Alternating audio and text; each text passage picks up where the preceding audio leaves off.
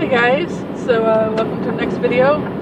So today we'll be talking about what to do when your fruit isn't that really good quality.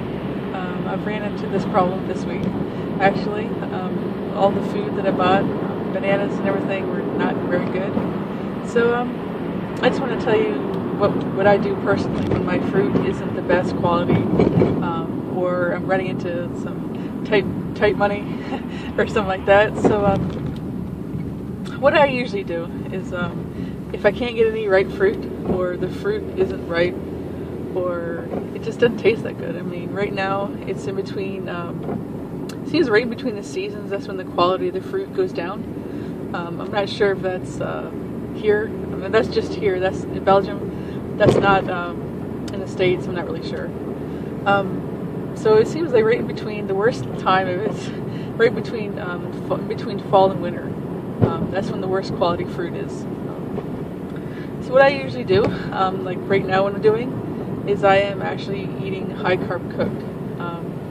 Still eating breakfast is usually, past couple days, it's been a date smoothie, a Gatorade, and then 2 cooked meals for lunch and supper, and maybe a big salad for supper, or something like that.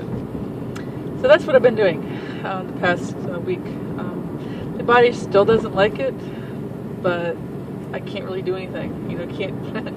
If I was in the tropics, I'd just go and buy more fruit or something like that. But sometimes it's not an option. Especially me and my husband are getting ready to move, so I'm thinking about just doing this until we actually move back to the States, until I get some hands on some really good produce. It's really good fruit. So that's what I'm doing now. My body hates it, but I don't want to live off of nothing but Gatorade and salad. I don't think that's a very good good option.